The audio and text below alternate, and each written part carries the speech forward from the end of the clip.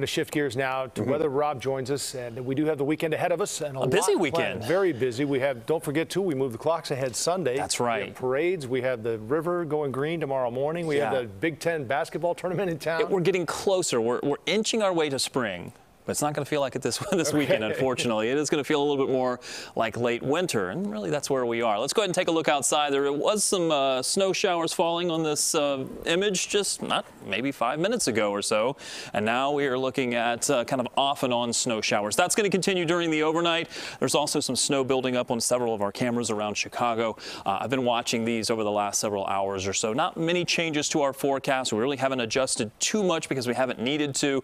The forecast is on track. Temperatures right around freezing. Most of you are on the positive side of that, but there are a few locations that are cooling down below that. And our future clouds and radar, again, a couple of new pieces of information have come in with this, and I do want to kind of walk you through those. But for Saturday, especially in the morning, we're looking pretty good. It's going to be on the chilly side.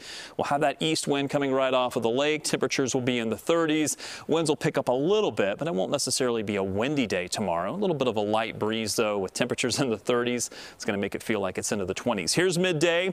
The river dyeing happens at 10 o'clock. We've got the parade, 12:30, I believe, for tomorrow. And I do think we'll see snow tomorrow, but it's going to happen later. So we get through most of the daytime without any snow showers. And then as we get into the overnight, in fact, the timing on this has slowed down just a little bit. This is a new model run that just came in, and it really is backing off of a good bit of the snow as well. And I'm glad about that because some of the earlier models were a little bit bullish, and they were much higher than perhaps where our forecast was. But I think we're on track here in pretty good shape. Early morning on Sunday, we're still looking at some scattered snow showers. I do think we'll see some scattered snow showers through the day on Sunday.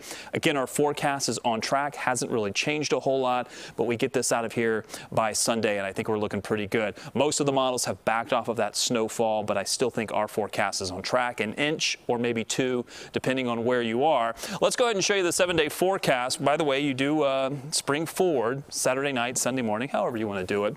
Temperatures stay in the 30s all the way through Tuesday, and then the average high this time of year, 45. We'll do that on Wednesday. We get even a little bit warmer than that as we look into Thursday, but for the next couple of days, 4 days or so, we're stuck in the 30s, unfortunately. All right, thanks, Rob. Yeah.